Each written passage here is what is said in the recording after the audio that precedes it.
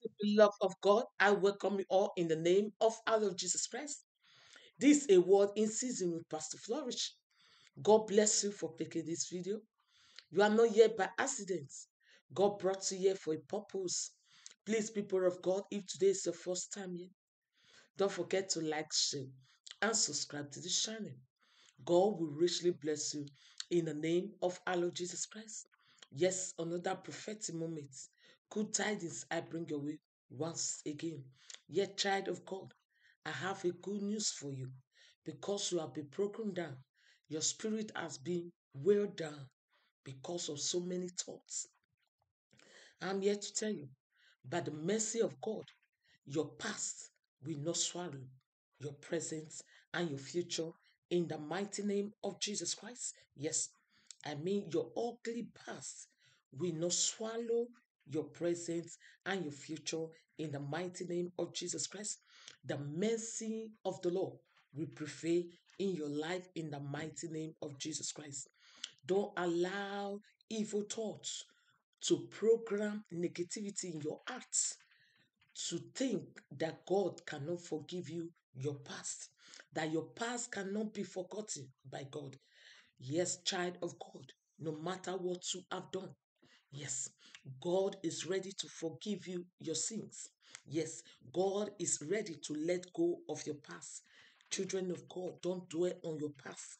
God is much more interested in your future. Yes, by His mercy, is interested much more in your future. What you will become. That is what God is much more interested. He's not interested in your past. Your past is already in your past. Let go. Don't dwell there. Child of God, if you hold your hands with your past, you will not have hands to hold your glorious future.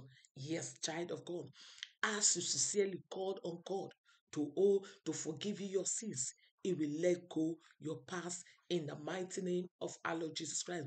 Yes, God's word says in the book of Proverbs, chapter 3, verse 3 to 4, let no mercy and truth forsake you.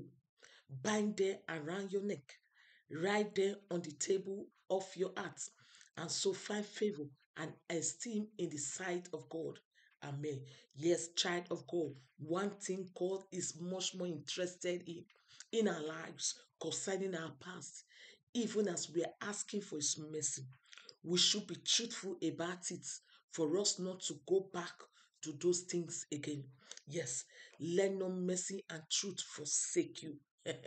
Bind them around your neck. This is what God wants you to do. As you are asking Him for mercy, you also bind it also with truth. Be truthful about it. Yes. Be truthful about it that you have let it go. And God, by His mercy, will show forth in your life in the name of Jesus. Mercy needs to be combined with truth and sincerity. Yes, truth and sincerity need to be combined with mercy. I think you believe that you have been blown so bad in your life. You have blown things up so badly in your life in time past. There's no hope for you. You believe so. Beloved of God, there's hope for you in God. Yes, there's hope for you in Christ. God is interested whom you will become. Yes, that is what God is interested after you have asked for His mercy. Yes, because He believes that you have potentials. Yes, a potential to live a better life, to live a life that is pleasing unto Him. God knows you have it. Yes, the grace is made available to you, child of God. He has never stopped being merciful. That is who He is. God is a merciful Father. So He will let go of your past. So don't hold on strongly to your past. Yes, correct your mistakes and move ahead. Move with the Lord, because as you ask Him for mercy, He will definitely have mercy on you, child of God. God bless you, beloved of God. As you sincerely ask God for His mercy, He will show forth for you. He will show you His mercy. Yes, His love for you is so mighty. God's word says the mercy of the Lord, they are new every morning. God bless you, beloved of God. May the peace that only Jesus brings rule and reign in your heart as you ask God for His mercy in Jesus' name. Remain blessed. Amen.